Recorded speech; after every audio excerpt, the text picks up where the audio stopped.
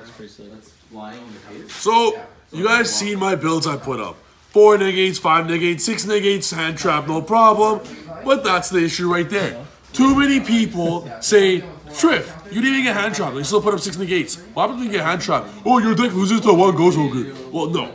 Normal Pendulum decks lose to 1 Ghost Ogre. Mine does not. We played 24 hand trap, 24 hand traps. We played 24 turbo cards.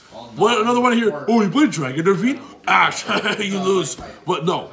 The thing with this deck is because you play so many cards like Ravine, you could contract, and this is a DDD version. I'm going to be showcasing you guys how Pendulums play through hand traps. Specifically, the one hand trap that gets played the most. Ash Blossom. With DDs. So, the reason why I play DDs, there's so much utility in them. You get a free Lamia, you get so many free plus cards, and they're the best Ash bait known to mankind.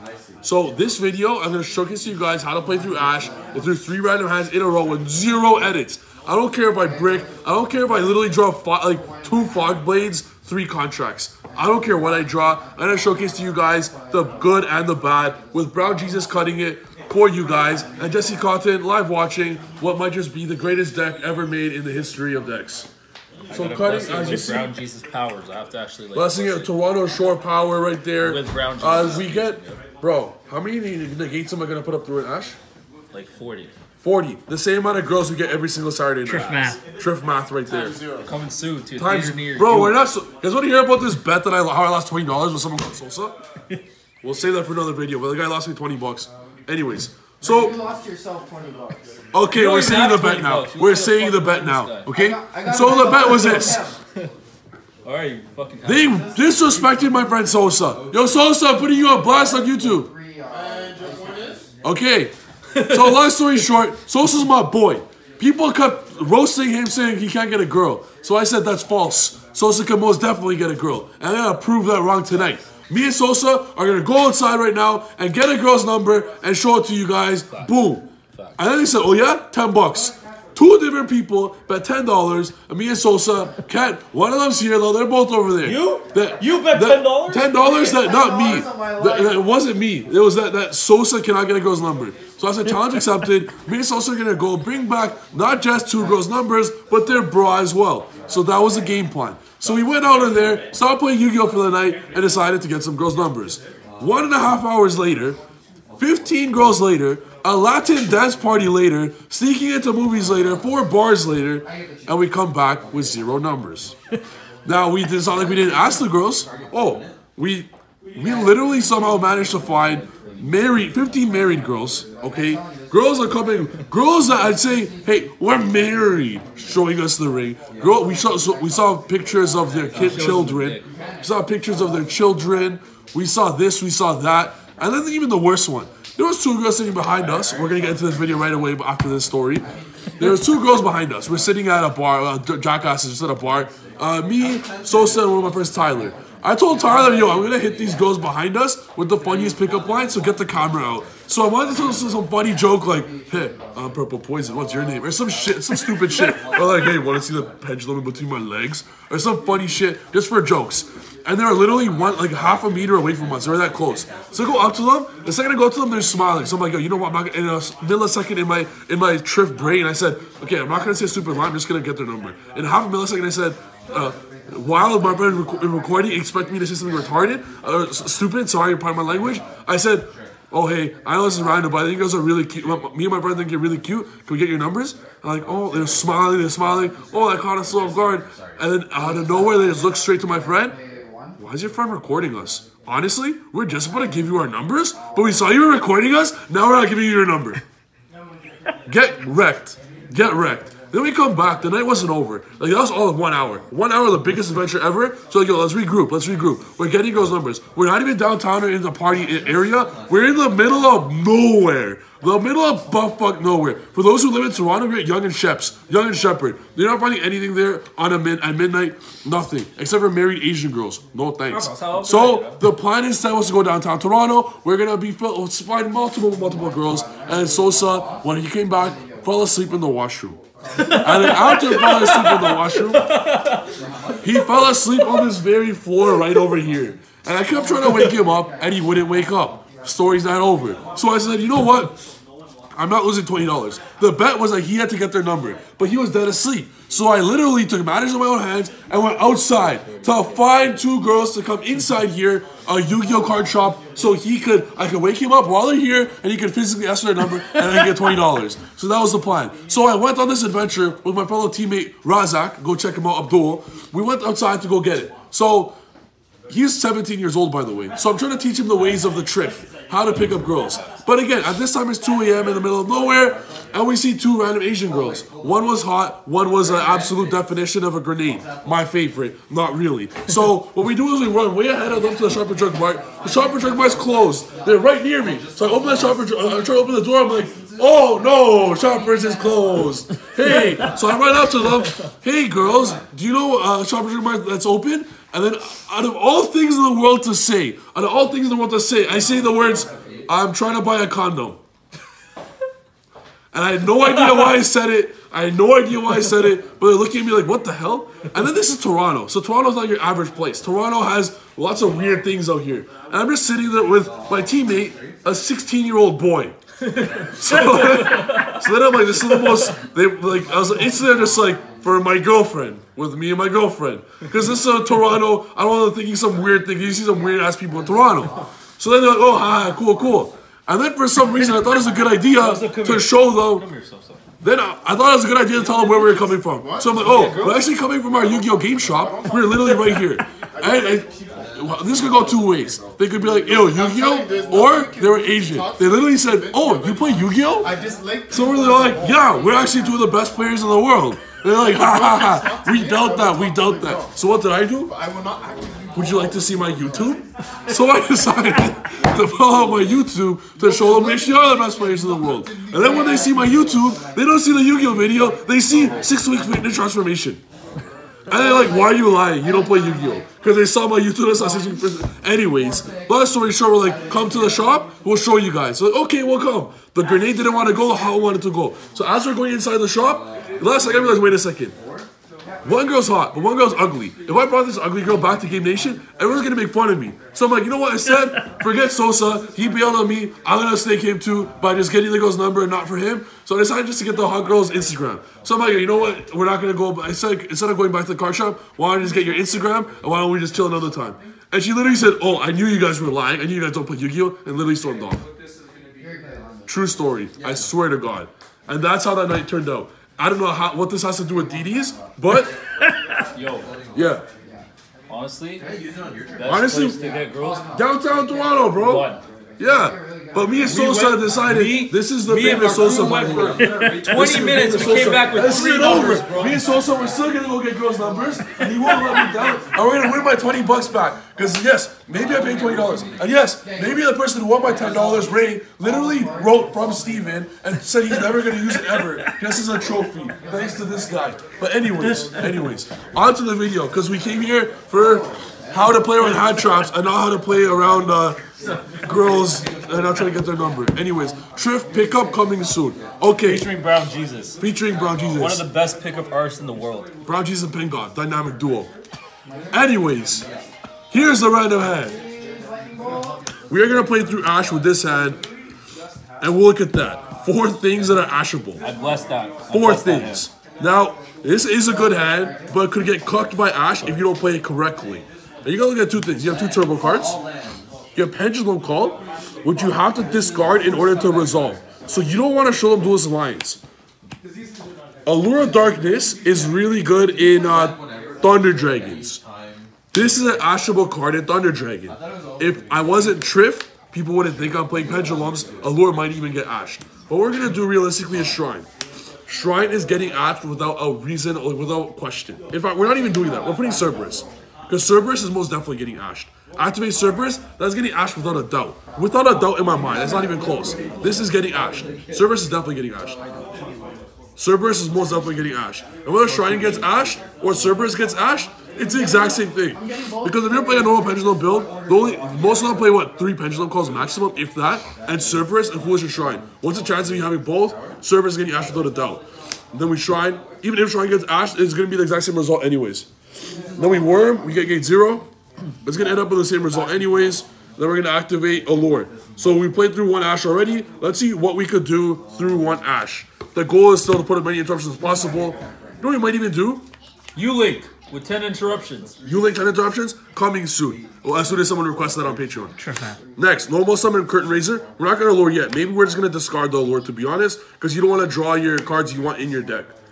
So next, we're gonna send a very, very beautiful card. This card everyone should be playing. I didn't play it in my previous DDD build, but the second I realized that this is a card, this combo is absolutely nuts and is absolutely mandatory for every single Pendulum player to play, no matter what. Zephyr Nui, the secret of the Yangzing. The secret is it gives you a free Solemn Judgment. Literally a free negate. Why on earth would anyone not want to play that? It's beyond me. Next, we're going to activate Electrum to pop the Cerberus. Add Curtain Raiser. Actually, even darker, it literally does not matter what you add. We'll say Curtain Raiser just because we could put this in a scale to summon both of these and still summon the Harmonizing out. Draw one. That was the worst draw ever. Because we are literally going to search it right off from this anyways. But honestly, it does not matter. It does not matter. Because we're still going to resolve the combo. It does not matter whatsoever. So next we're going to, at this point we probably could Allure, but it's honestly not a big deal. We're going to activate Curtain Raiser. We're going to activate Duelist Alliance. We're going to get Pendulum Call. And the next two cards would have, wow. Wow, the Allure would have been these two. So that would have been absolutely nuts. But you don't want to take a risk. You don't want to take a risk of drawing another one of the Divine Strike type of cards. It's fine. It happens. It honestly happens. It's all good. So we're going to get Pendulum Call at this point. We're playing, like we played through Ash with this. Like if we didn't get Ash, it would be even more fire in the opening. Now we're going to Pendulum Call the Allure because you do not want to take the risk. And this is a free negate. 11 minutes and 45 seconds. Okay, we're gonna make this a lot faster. Including the story. So Okay, true. Yeah, That was a beautiful story, by the way. Thank you, bro. Thank And you. your Thank you. phone's at 10%. Oh, yikes. Exactly. So we're going to make this really fast. We're going to add Harmonizing and Purple Poison. We're going to actually... Doesn't matter. You just get Purple Poison, whatever. So Harmonizing, Purple Poison. Where you at, bro? Okay, there we go. Next, we're going to activate this. We're going to Pendulum Summon the Zephyr Nui, the Dark Worm, the Harmonizing, the Purple Poison. We're going to activate Harmonizing's effect to get Time Gazer, just to say a level 3 for Dragster. And typically you would search now with this, but you hard drew it, so it's literally dead. It literally might as well have not activated Electrum's draw. Like literally, might as well just not. Well, you can't. You don't have a choice; it's mandatory, but still, you might as well just not get a plus from that card. You basically got impermanence. You basically got impermanence. Yes, you're actually right. So you got hand trapped twice. We basically got impermanence. You basically just got hand trapped twice. Exactly. So next we're going to go into Underclock. Next we're going to go into what is one sec. Poison. Let's do some math here real quick. We're going to keep the Purple Poison in hand because there's no reason to summon it. We're going to just keep it in our hand. There's no reason to summon it whatsoever. Next, we're going to go into Dragster.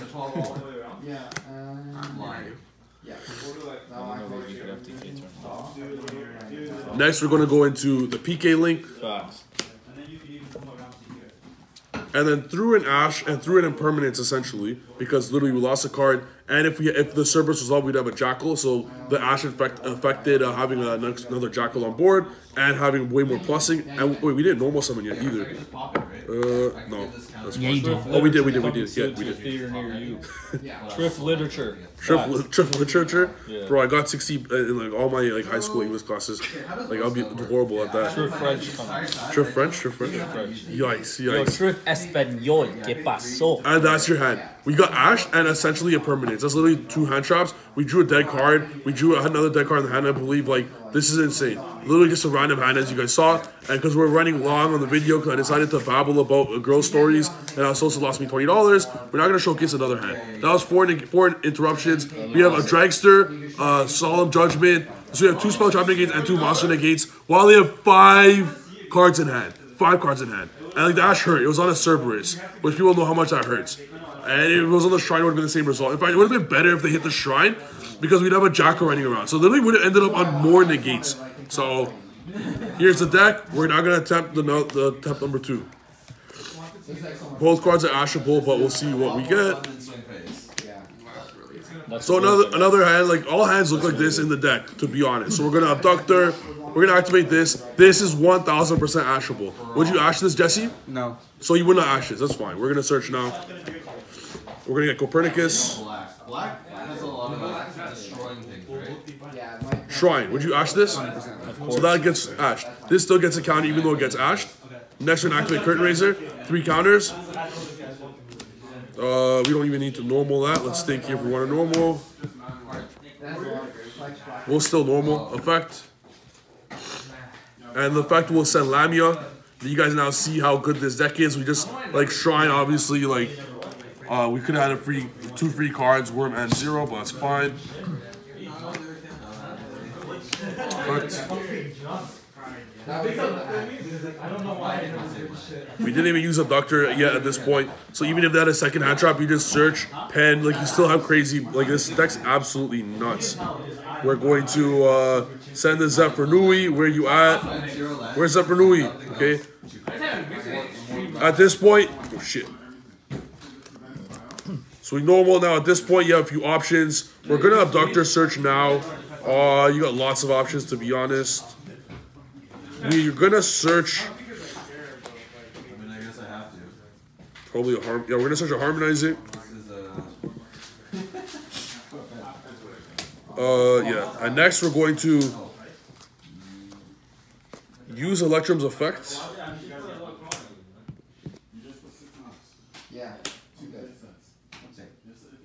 To pop. This is where you have a few situations, like a few options you could do.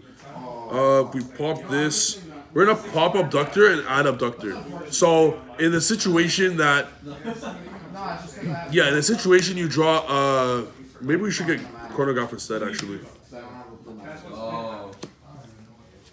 no, we get Abductor for sure. So we're gonna draw. If we get another Magician or a scale 8, we can still summon the Harmonizing with something like the cut. But somebody harmonizing is not mandatory. It's just nice, but it's not mandatory at all. So we're gonna draw Kepler. That's utterly useless. We can't summon it. That's really useless for us, but that's fine. Wisdom. Oath. Oath. Get Wisdom. Pendulum summon. Now this is where you gotta be pretty smart. Like really smart, because it's easy to misplay in this situation.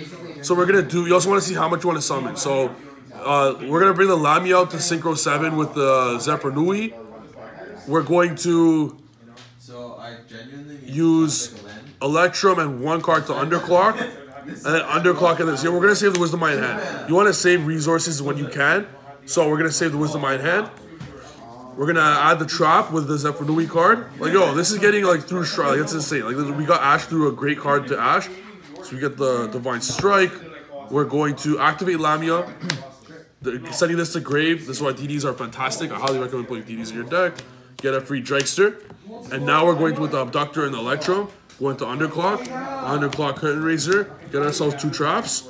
And just like that, again, we got 4 Negates with Oak harmonizing setup with Wisdom and a Kepler. Like, the Kepler was dead to draw. Like, this is insane. Let's set up the board for you guys to see. And I can happily show you guys more because literally every single Ash, like, this is 2 Ashes in a row. I'm going to do one more real quick. And we're going to banish to level 3.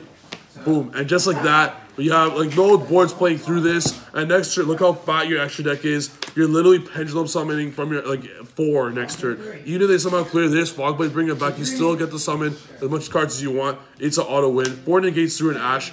And we didn't even, like, if this was literally any other monster in the world, it was any monster in the world, we had 1 more rank 4 on top of it. Through an Ash. On a Shrine. And everyone knows Ash on Shrine hurts a lot. Ash any Pendulum deck, Ash a Shrine any normal Pendulum deck, and then literally 1 negate, 1 interruption and they're lucky. Or 2 at tops. That was 4 through Ash. That was quick. Trif math, baby. One interruption. Ash and normal Pendulum deck. Trif math right here. Ash and normal Pendulum deck, 1 or 2 interruptions. Ash, me, 4 or 5 interruptions. And also, we're doing numbers here. How much percent of a chance of winning for me, bro? 6,000, bro. 6,000% chance of victory. And 0% chance of victory for the opponent. Trif education. Trif education. Trif now, we're going to do one more. If that wasn't 12. enough to prove to you guys that this deck's absolutely insane, we're going to do one more. Would anyone like to cut? 30 seconds. Sorry? 19 minutes. 19? Alright, done. So this is the last one. We're doing a super long video for you guys. I want you guys to see. Like, this is 3 random hands and we're getting Ash. We're still putting up 4 or 5 interruptions. That's absolutely insane. And so with suboptimal, like, yeah, the hands are good. So is every hand. but with suboptimal cards. Did you guys see that? Did you guys see that? Ooh, Pen Gods. Round my Jesus God, powers. before you finish your call. Let's do it quick then. Cerberus contract. We're gonna do this quick just in case it hit, gets the thing. So this hand's good. Ravina Pendulum Call could easily get Ash, but so are these. So clearly you're gonna bait them with these cards. So Cerberus, every single person on the planet is ashing that. Ash, no problem. Well, I actually contract first in hopes that they ash this. If they don't ash this, we're good. And again, a quick way to make them ash it is like you go in your deck super quick. Give them a chance to respond, but be like, contract. Oh, my bad, response. Like, as you super quickly, like, contract. Oh, my bad, response. Like, try to bait them into doing it. It's super easy to table talk and bait your opponent to ash it. Make it seem like you really want to get a contract search. If they still do it, be like, okay, sick. So if they don't ash it, be like, oh, fuck, that was my bait. Be like that. If they don't ash it, be like, oh, fuck, that was my bait. And then you go into your second bait. You see how, like, little stuff like that makes all the difference? So we're going to get Copernicus. Trif genius. Exactly, Trif genius, facts. Maybe, yeah, Copernicus. If you get Kepler, so Kepler, the style should be Kepler into contract into Copernicus, or contract into Copernicus. Makes sense? Into Lamia. And then you're going to go into Cerberus, like, effect. Oh, haha, Ash. You know, like that, like you bait them easy like that. So after you do this, like, fuck, that was my bait. And then, exactly, then they don't know that the real bait is like, the real thing they don't want Ash is the cards that have to get discarded for. So that just got Ashed. So now we're going to Dragon Ravine. Actually, you know what? Even instead of Copernicus, we're gonna get Lamia. Like, who needs a Copernicus? And that's the card we're gonna discard. Like that's why contracts are sick, because DDs give you a free. Like, if you open contract, you literally get free discard fodder in Lamia. It's insane. So Ravine, discard Lamia. They already hit the Ash with that, so you got a free Dark Worm and a free Gate 0. They should seriously make an archetype for Trif Gaming, bro. Trif Gaming archetype coming soon.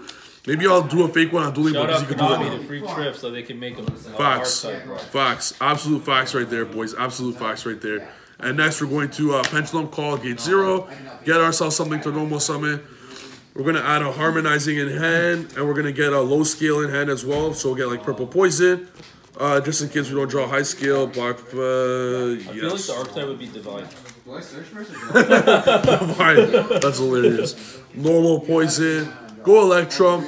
This is an Ash video. Like, before the hand started, I told you I was facing Ash. Next you're gonna do Draw. Next you're gonna do Ogre. Literally everything. Just to showcase you guys. So now we're gonna send Zephyrnui, the same combo. Exact same combo. It's like board ends on 4 interruptions all the time.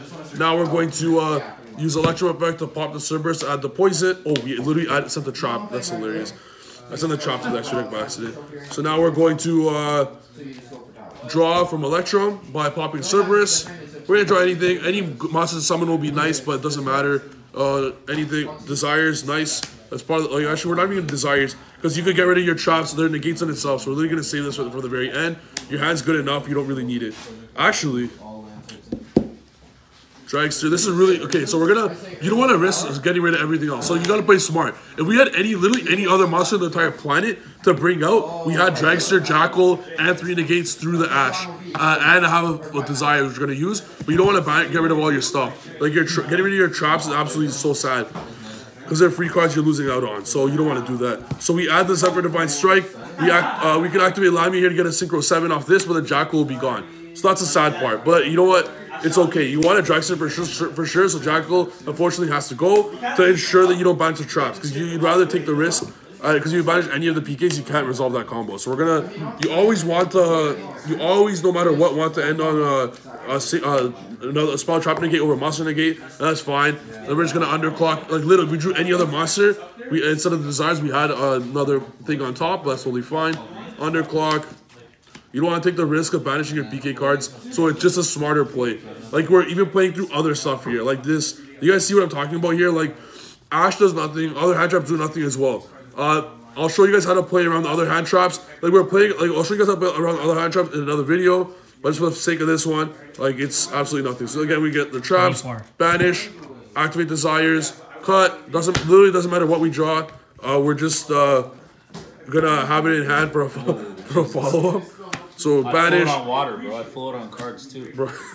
Draw 2, so it's like a Lure Cerberus. It's whatever. And we set 3 and call it game. Like, that's literally your opponent. When you banish the deck's irrelevant after you do that. And boom, 4 negates and you have a great follow-up, and your Pendulum summoning Jackals next turn with Poison. Like, it's absolutely insane. So now you guys understand what I'm talking about. This deck's absolutely nuts through an Ash, bro. Like, I recommend contracts for that. And overall, you play so many cards that can get Ash, and it's unbelievably easy to bait. Same with Ogre. So many cards can get bait. Like, I bait people with Ogre with Ravine. They always Ogre Ravine if they can. And my Electrum will resolve with Ogre. Like, in permanents, everything. Electrum against permanents, who cares? Like, it doesn't matter. Usually, sure, before you Electrum, you always have scales in hand. So that's a deck. The deck plays around high jump easily, especially Ash. Next videos, I'm going to showcase you guys how to play around Bell, Droll, Ogre, Gamma, everything. So hope you guys like this video. Shout out to Cooper Crouch for requesting DDs. This is the third video I told you I'll make for you. Sorry for the long wait. And another note, he did ask me to make Cyberdark's Pendulums, but that was another mission. I am the Pen God, but I'm not actually I am the Pen God, but bro, like, it's just so difficult. Cyberdarks literally suck so badly. Cyberdark Pendulums are not a thing. You play Pendulums, good Pendulum cards, and you draw Cyberdark Garnets. It's literally useless, but that was the video. Hope you guys like it. Make sure to subscribe. Make sure to check out the links in the description below. See you guys in the next video. Peace.